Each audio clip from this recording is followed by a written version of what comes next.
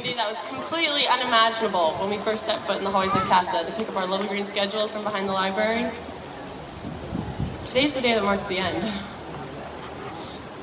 Merriam-Webster's dictionary defines the end as being, quote, the point at which something no longer continues to happen or exist, end quote.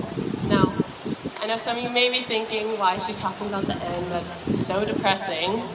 But I feel like the only way we can truly reflect on the past and the stages of high school we went through together is by reaching the end.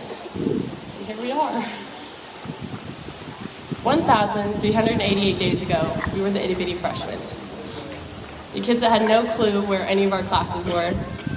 We had to wear orange during the rallies and had never even heard a crowd roar before. 4 years ago, high school, the students that walked its halls all seemed so big. 1,023 days ago, we were sophomores. We were done with freshman year and we're no longer at the bottom of the food chain. We went to Sweet 16 parties, and we all thought we were so cool when we finally got our permits, which finally let us hit the road. As long as we were accompanied by a parent, guardian, or qualified instructor. At this time, college wasn't even in our vocabulary, except for the SCORE and AVID students. They knew what they were doing. 614 days ago, we were juniors. We started taking the SAT multiple times and got our licenses. We wanted